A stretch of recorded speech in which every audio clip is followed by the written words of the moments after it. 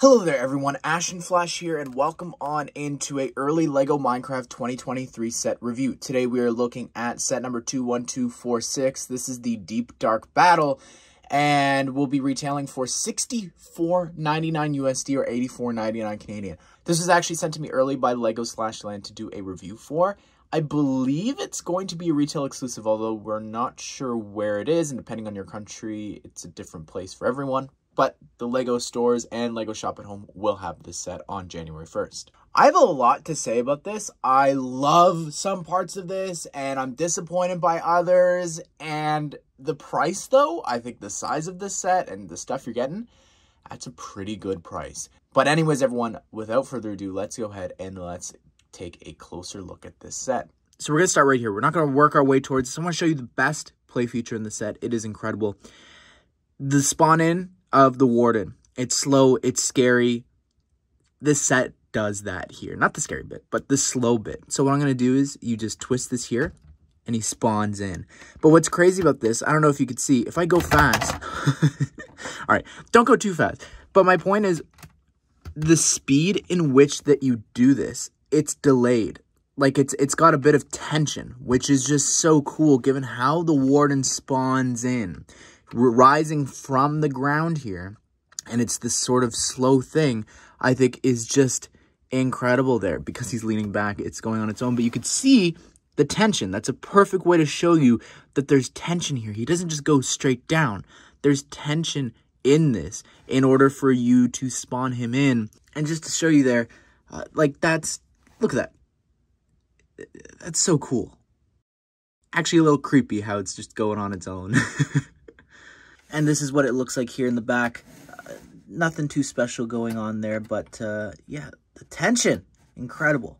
All right, now let's actually work our way through and show you this build. First of all, do a quick 360 here just to give you the size of this. Like again, I think for the price that you're getting, it's pretty good. Like it could have been a lot worse. I really thought this could have been $100. Like I could see them putting that price tag on this. But Minecraft generally I think is pretty well priced and valued. But obviously I have to show you what makes the Warden spawn. All right, so down here we've got a bunch of Skulk, a Soul Torch there. You're going to see a couple scattered throughout the set. But then we've also got a bit of the veins. I think that's what all these little studs are meant to represent, just the texture of that. You could see it here, how it's spread to this block. Same with that block over there.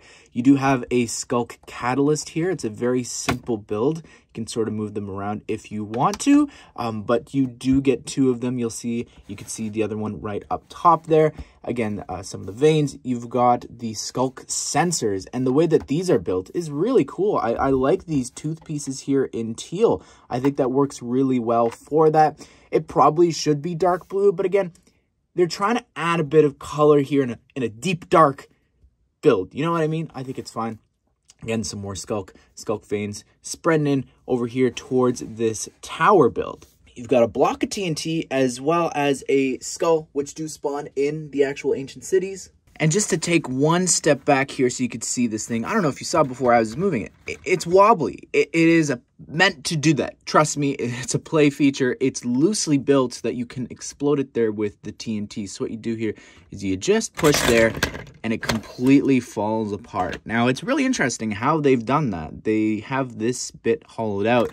So what you do is, I'm not going to do it in the correct order because it's a lot of work to make sure that everything is following the right way, that the studs from the Skulk is facing the right way. I did that before. Anyways, here, the tower little thing, the turret, really easy to reassemble there. And again, very wobbly as you're moving it around, but you just push either on the ingots or this, and it just topples on over. I think that's a cool play feature there. Simple. All right, moving on now. We're back to this spot. This is really interesting. This is what is called in the game files, small portal statue. So it's neat that they've got this included. We don't have the large portal, which I'll talk about towards the end of like what I would have liked to see in the set. We're going to come back to that in a second as well. Got a torch on the top. This is incredible here. This is the Skulk Shriekers. And the fact that we have printed souls in a Lego set, like that's crazy to me. Wow. incredible. This piece as well, it's used for the shulkers as well, in the end set from this wave. So it's just such a cool piece. Also, I've seen a lot of people say, you know, it'll be used for like a table or something as well. Very easy to do. This bit here, I think, gives you a really good sense of like how the veins and everything is spreading. The skulk, I think that's great. Spinning it around over here, we've got some candles, some of the first candles there, as you move your way towards the big build.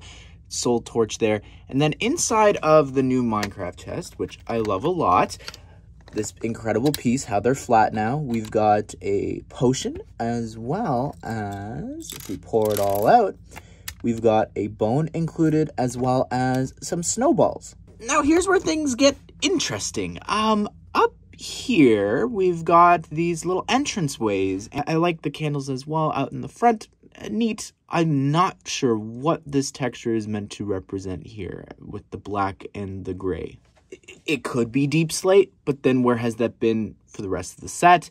Up top here, we've got Soulfire, and not as much as we need to have like the giant portal. We've got some more candles and everything there. With the help of the piece remover, I have taken the small portal statue, and you could put it on top there. And just zooming out here, just to show you what that looks like, I think that looks pretty cool. Also, I just want to talk about one last thing here, and that is that it's spacious. Like, there's a lot of space here for the Warden, which is good to chase the players around the different sections here of this ancient city build. And again, it's nice that it's spacious. At the same time, it probably shouldn't be. Like, it would be nice if there was a little bit more structures or something.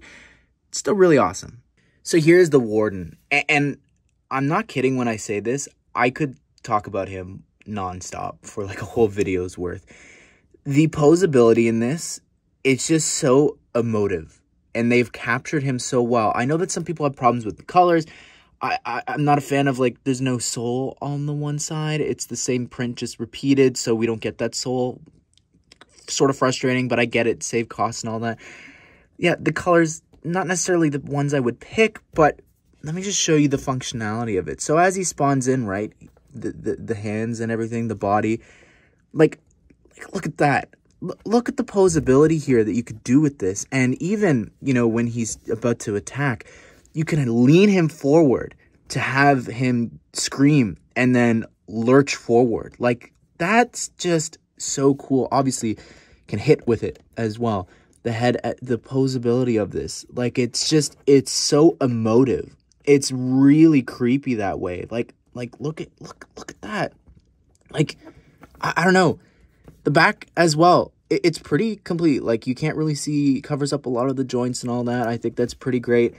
This is genuinely one of my favorite Minecraft mobs we've ever gotten. Now we're gonna look at the skins. This is the Arbalest Knight, and in our haste and excitement of having finally, and I'm beyond excited to have a hoe included, perfect for this, an enchanted one. I didn't even notice. There's an enchanted crossbow for the first time here as well, which is great. Like, I'm so happy, but man, I don't even care as much about that. Like, this is finally here.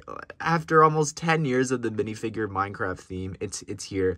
Got a cool quiver on the back. I love that a lot, as well as the front torso printing is very detailed. I like the face, just sort of how it's got like a hood. Really awesome looking skin and excellent accessories. Here's the Netherite Knight. I love this figure as well. Like, first of all, the shield and the netherite sword's really cool. I'm still waiting on that enchanted netherite helmet. I know that we just recently got this helmet, but it'd be so great to get that new piece there in that color. I really love the shine of it, and using the gunmetal gray I think is excellent. Removing the gear, though, the torso, you know, it doesn't have really too much detail in terms of it being a knight. I like the little chest pouch there on the front. That's great. The back torso printing is awesome. But my favorite thing about this figure is the head printing. Like, I love how you got the beard and everything, but the helmet actually printed on the skin is so cool. Well, there you have it, everyone. That is my review of the Deep Dark Battle set. An unexpected surprise that just came out of nowhere, and I'm so happy about this, everything we get in it. Like, we've been waiting for this for a while now. The Warden should have been added in the game a long time ago, right? And so this could have been in development for a bit. No, because the ancient cities. But anyways, love this. The skins are great. The Warden's so fun. All the new blocks in this for the first time is really great. Here's my criticism, my nitpickiness of this. So first of all, the Warden colors, like everyone says, but I would go and say just small things like the snowballs technically shouldn't be in that chest since it's only in like the icy ones. That's not included here.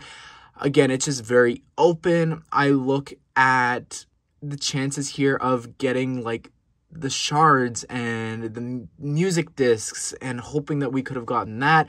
I also look at like, when's the next time we'll get an ancient city or something like that? I guess if they ever update the game with the portal, but would the Warden remain exclusive to the set? Would they put them in that set? But anyways, what do you think of this set? That's really what matters. And I would love it if you would check out the other reviews for 2023 Minecraft sets. We got some really great sets we've looked at here on the channel already. Still waiting on 2 other ones, trying to get my hands on those. So stay tuned for that. And also we got some leaks for the summer sets. So I'll link that along with the playlist of all the other reviews at the end of this video. I hope you guys did enjoy the video. Hope you all have a great day. I will see you all in the next one.